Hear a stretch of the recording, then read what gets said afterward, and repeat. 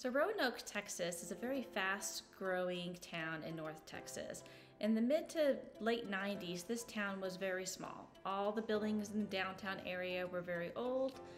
If you went through Business 114 or Highway 114, if you kind of zoned out, you'd probably miss that you even went through a town. But since then, it has been growing substantially. So today we are going to talk about Roanoke, Texas. But before we jump into that, my name is TammyCarlson. I'm a realtor in the North Texas area. I work out of Flower Mound, however, I serve all of the entire Metroplex.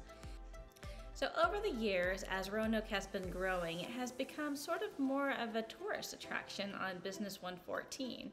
So Babes is kind of what started it. Babes is a very popular restaurant here in the North Texas area. They have them throughout the area, but this one in Roanoke was really the only one for a very long time. So people would come just to have food at this restaurant. It's quite a fun restaurant. If you're ever in the area, do check it out.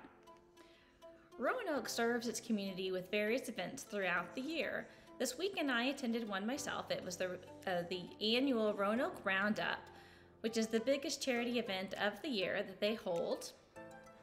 This year's event had vendors galore, like it does every year, but this year was particularly fun because it had pony rides, a petting zoo, various bounce houses for the kids to enjoy face painting, and a whole bunch of food trucks. We all like our food trucks. And on the far end, it also had concerts that ran around lunchtime and in the evening as well, so that you could enjoy that. So there were various artists that were performing there. Summers in downtown Roanoke are also fun. They host various concerts and events for families. In the month of May, they do family movie night on Oak Street, and they also do concerts in the park, and that runs from April to June.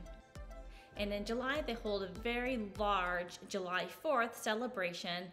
We also have, during that event, there's tons of vendors that are there. You have your food trucks, and they do a spectacular, well, it's actually the 3rd of July fireworks show. Roanoke hosts about 13 events a year. Starting in February, they do a Valentine's dance, and it goes all through the year and it ends around Christmas with events with Santa Claus. So I would love to show you around Roanoke. If you're ever in the area, please drop me a line, give me a call, and I'd love to take you for coffee at Muggs Bakery or perhaps have lunch at Babes. And I would like to tell you a little bit more about Roanoke's history. If you would like to know more information about North Texas and what there is to do about it, please subscribe to my channel. And if you would also like and share and drop a comment below, I'd greatly appreciate it. I'd love to hear from you. Have you been to Roanoke and what were your thoughts?